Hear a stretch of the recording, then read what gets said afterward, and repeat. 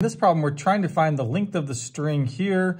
You can skip reading this because everything we need to know is in the problem. I am going to figure out this missing angle here, which is 60 degrees. And I'm going to do a law of sines. So the sine of 60 degrees divided by 240 equals the sine of 45 degrees divided by x. So cross product, I have x times the sine of 60. If you know sine of 60 is square root 3 over 2, that's great. Equals 240 times the sine of 45, which is square root 2 over 2. So we're going to multiply both sides by the reciprocal 2 over square root 3 to give us x equals, cancel out here, so we have 240 square root 2 over square root 3. Multiply top and bottom by square root 3, which gives 240 square root 6 over 3, which reduces to